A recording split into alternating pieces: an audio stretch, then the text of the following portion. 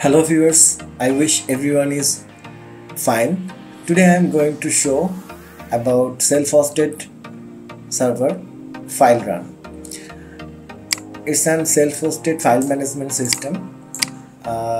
We know about NextCloud and OwnCloud. It's similar than NextCloud and OwnCloud. Now we are going to install it in cPanel. So let's go to see how is it and explore what's inside. At first I am going to log in my cPanel.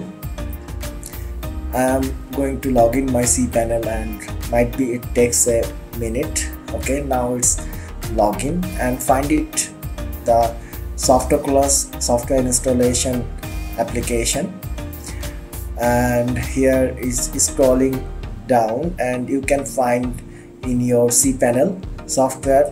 In this section you can find the SoftwareColors apps installer. Then click the SoftwareColors apps installer. You can scroll it down and then you can find file management system. After you click the file management system, you can find in the middle of the file management system is FileRun. Click the FileRun.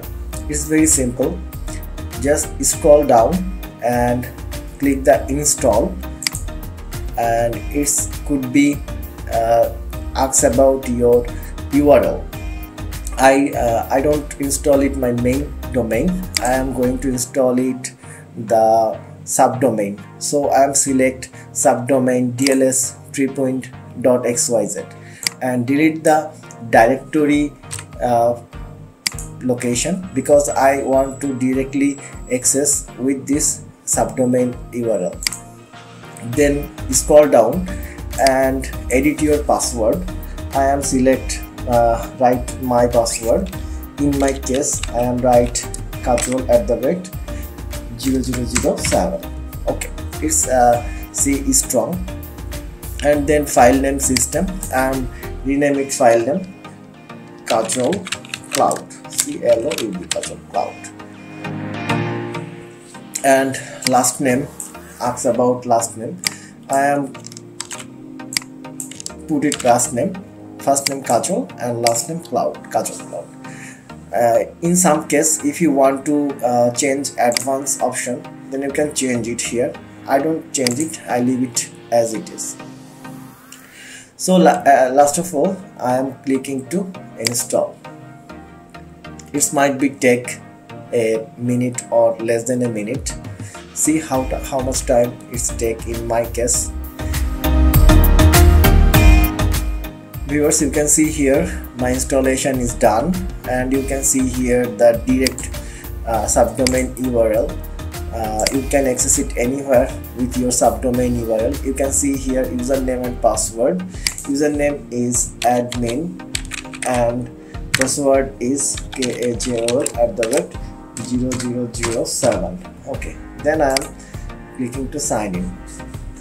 Viewers, you can see here my FileRun cloud is ready to go, and you can see here the collection is empty, photos is empty, music is empty, and you can see here the control panel.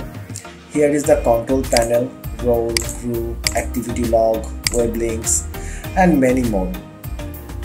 If I'm going to explore everything, then this video going to large, so I don't go to this video make it long. And if you change the branding, then you can change the title, URL, logo, and application title, and change the application title.